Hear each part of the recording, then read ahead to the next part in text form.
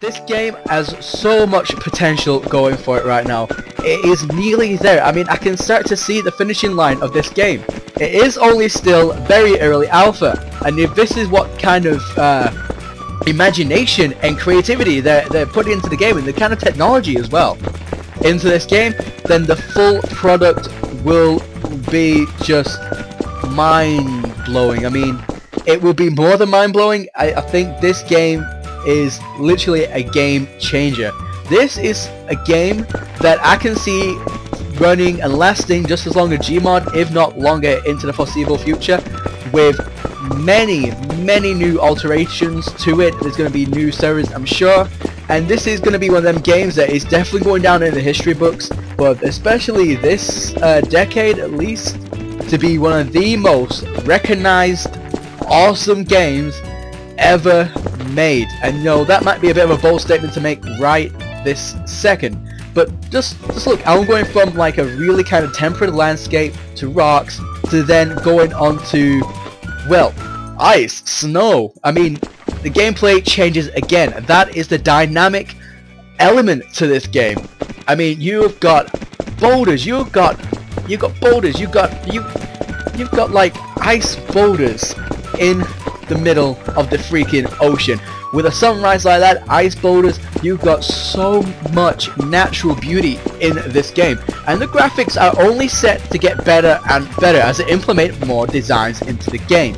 Now, what I am going to do is I am going to build an actual main part of a base here, and this is where most of my future episodes, hopefully, if I do not get raided, I seriously wish they will implement some kind of metal doors into this game just for extra security, or metal walls, or something along the lines of that. I'm sure that is well being thought of, and that is going to be developed extremely soon, as I'm pretty sure I am not the only one requesting this.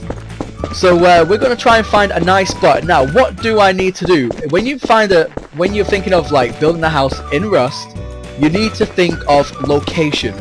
Now, it should never be out in the open. I mean, that's just asking to get raided. You might as well bend over, let them just literally have their way with you, because that is essentially what you're doing, having a base out into the open. So you need to be more careful. Now, big, massive landmarks like this is good for hiding your base to a certain extent. Only use this option if you literally have no other options, because it is good to build in a place like this. But have you noticed one thing? You come up to a place like this, have you seen one tree yet? Because I've not seen one tree. I have seen many.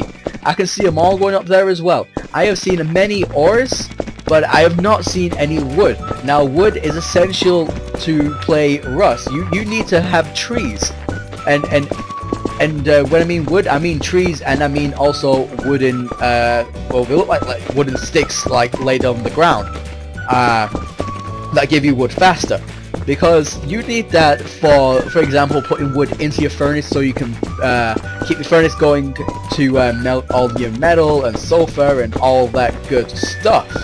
So, and it's also good for expanding your base, building bases in the first place. So you need to try and get the best of both worlds, but you cannot build out in the open. That will just be suicidal.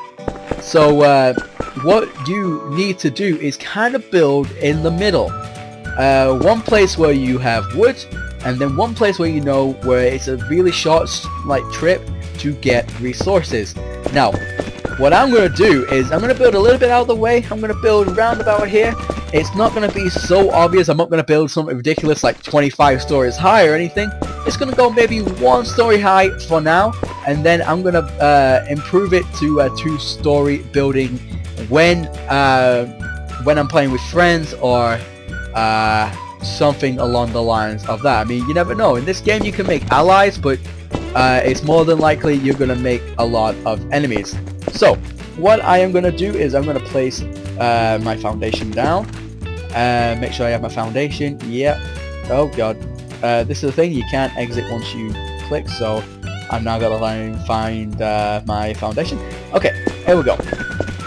Now, with laying a foundation, I always recommend building on the higher bit first. So if it like dips down like that, do not build there because you will not be able to build back on yourself.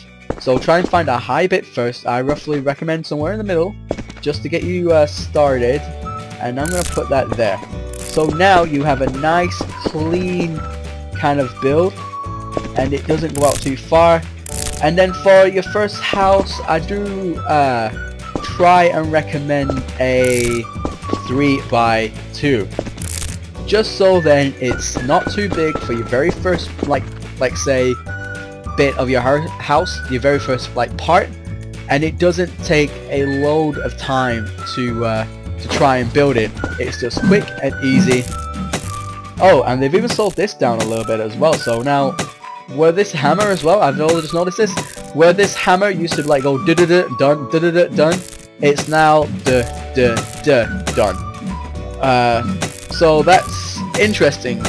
It means now you've got to spend a little bit more time in building, which, you know, I don't mind about because I do appreciate everything that I do build. I do think it does certainly add a bit more realism to the game, because obviously hammering down, like, I don't know, maybe you're masturbating or something, going like the speed of Speedy Gonzales, is not realistic in the slightest. So I can see why they've done that, and I think that was a really cool implementation.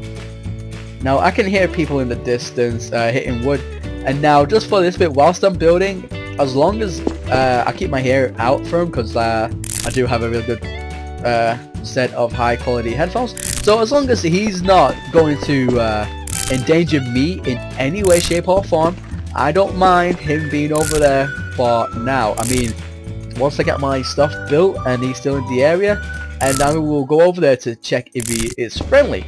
If he is not friendly or he does not respond, then you know what, I will take him down.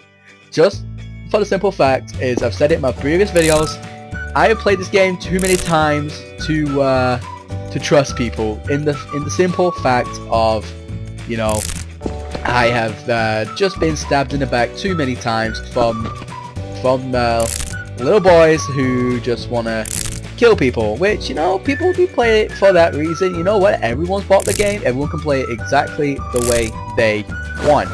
That doesn't bother me, however, you know, it just made me more hesitant to trust people, let's just say that.